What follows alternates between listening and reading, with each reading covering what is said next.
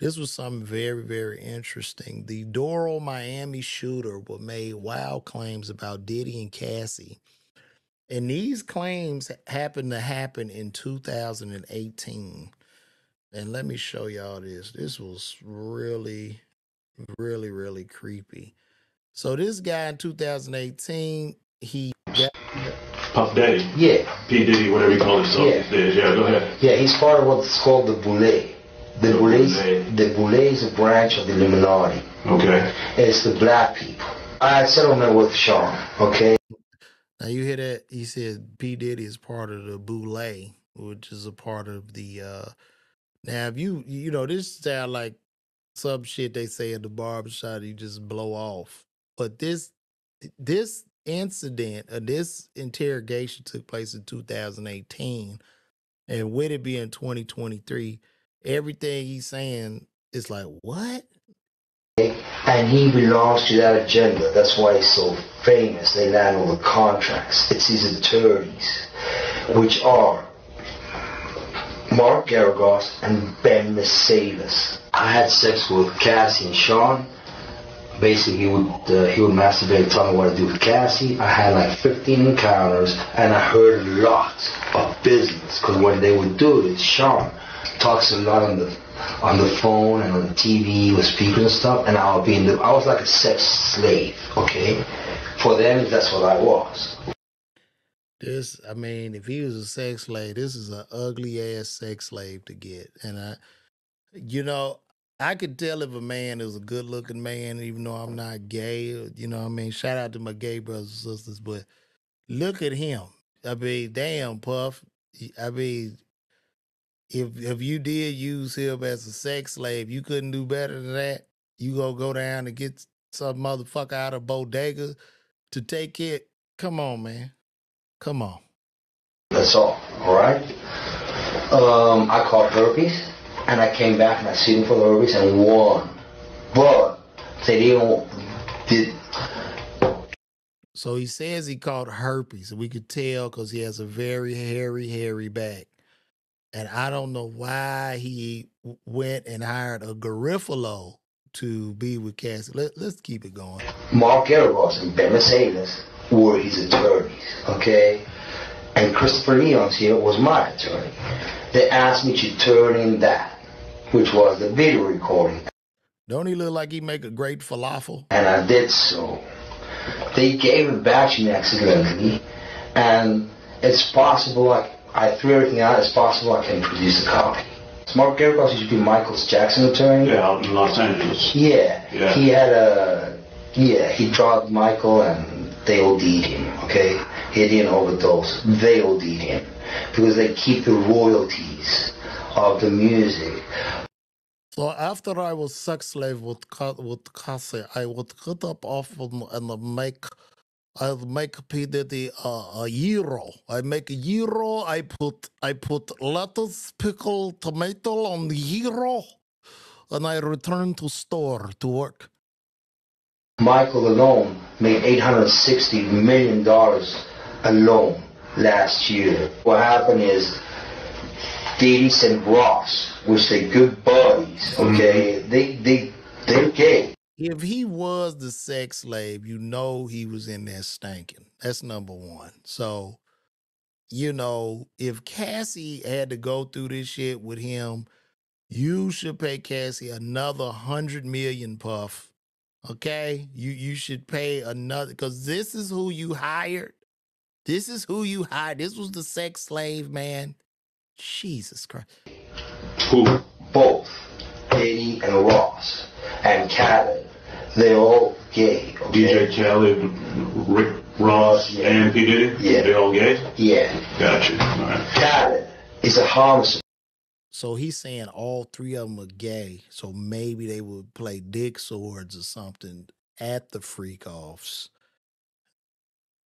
And then Khaled, I'm pretty sure in these freak offs, Khaled was very positive if he was in them. I'm just saying, I'm not accusing Khaled. I'm just going off what this man says. But I could hear Khaled. Another one. Like, come on. For. Oh, Okay. Who supporter? Hamas. Hamas. Yeah. Sorry, I said it wrong. No worry. Hamas supporter. Okay. Now listen, y'all. All this he's talking, this interview took place in 2018. So I don't know. Basically, he's Arab, Palestinian. Okay. The Ciroc agenda. Okay, is basically binge drinking poured out on a yacht. So the freak offs were sponsored by Ciroc and De Leon tequila. I think that's what he's saying. These freak offs, they had Ciroc. I don't know what flavors they had, but Ciroc, you have you have this man out of a bodega as a sex slave where him, Khaled, and Rick Ross play dick swords. I'm at a loss for words here. This is rough. They promote binge drinking and drugs. Gotcha. The hip hop agenda was laid out by Obama during his last presidencies purposely. That's why they had Tupac killed, because when they kill them, you gain fame. When people, your record sales go up, and then people. Bro, is this real? I gotta do some. Is this shit real? They say it came out in 2018, but man, why would this just be coming out now? Well, maybe it did come out because they just thought this was some crazy person. Listen to your lyrics and everything, and then you become famous. Okay, that's how they do it. All right. Tupac's still alive. Yeah. He's in Cuba.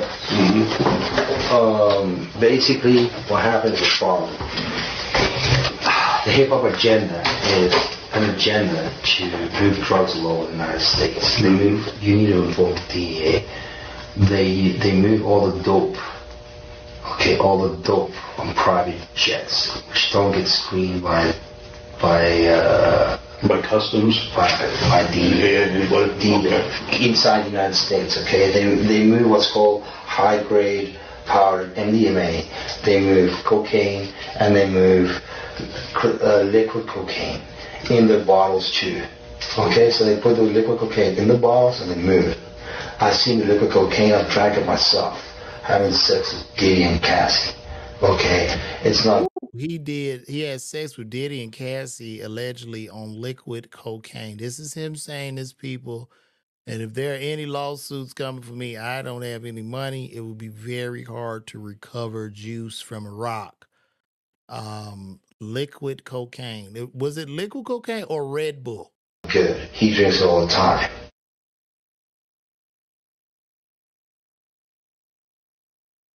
You know Sean Combs? Puff Daddy. Yeah. So we made it through that. Boy, what a horrific thing. And Puff, like, wow. It's just the fallout, man. This whole P. Diddy thing, it's like you watching a big 757 jet just fall out of the fucking sky with both engines on fire. But it's not falling fast enough. It's slow falling. And we're all looking at it and we see the smoke and the flames come and you hear people hollering, but it's going slow. I don't know. If I'm Diddy, I'm calling Russell Simmons. I'm like, yo, man, who's your contractor? Yo, Playboy, I need to get yo, Playboy. I need to get me a mansion in Bali, Playboy. You know what I'm saying? You gonna have to go to Indonesia, Puff, and you gonna have to lay down. And yes, he did have on a hospital gown, so maybe he was medicated. I don't know, but he went and did a shootout or something. Maybe he got some bad drugs. I don't know. This is all alleged. This is just what he said. This is allegedly. Could this be some weird coincidence? Who knows? Who am I? But just a comic. I don't know. But this shit is horrific, to say the least, man.